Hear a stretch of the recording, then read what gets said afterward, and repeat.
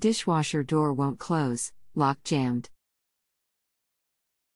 I have an integrated Neff dishwasher, S72M63 by 1 GB.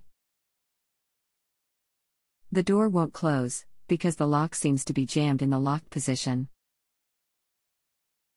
There are two levers sticking out from the lock, the bolt, which I can force back, but it just springs into the locked position again, and a much smaller lever which is free to move but doesn't seem to do anything. Hi. Okay, if doing the string trick and screwdriver in the slot isn't resetting the door latch, then I'm afraid you need to remove the outer wooden door. Then from there you will be able to remove the screws on the inside of the silver door holding the front plastic control panel on. With these out, you should be able to remove the plastic control panel. Then from there you can access the door lock and try and reset it by hand. But if it's broken, then it will need to be replaced. As you may find on this is broken, so something has jammed in there, stopping the latch from moving forward to reset. So try that and see what you find, as you will be able to either reset the latch or replace the latch from there.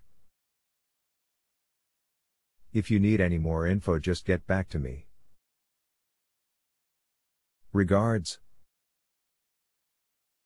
Thanks for replying. Actually, I already have the wooden door off. However, the lock mechanism is on the body of the dishwasher, not the door. The door just has the slot that the bolt fits into. Hi.